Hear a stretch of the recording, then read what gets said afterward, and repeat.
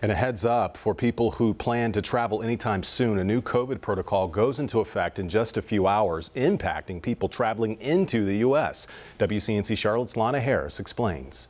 If your holiday plans include traveling overseas, you'll want to make sure you can get back in the country. Starting Monday, all international travelers, including Americans, will have to show a negative COVID test 24 hours before departure. While there are no testing or vaccine requirements for those flying domestically, the White House says it's not completely ruled out. I would say that nothing is off the table. But we do have some protections, some strong protections in place already, including requirement of mask wearing. The federal mask requirement has now been extended until March 18th on all domestic flights and public transportation, with the fines doubled for those who don't comply. We really want to urge folks to give the folks on the plane some grace.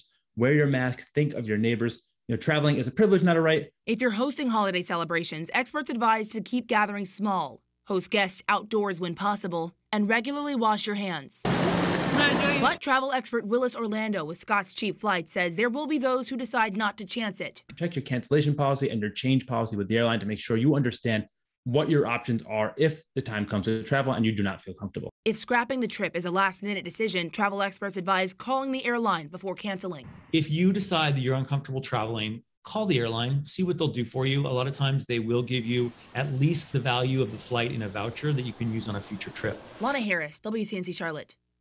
And a reminder, you can always find updates to travel restrictions, variants, and anything COVID related on the coronavirus section of our website.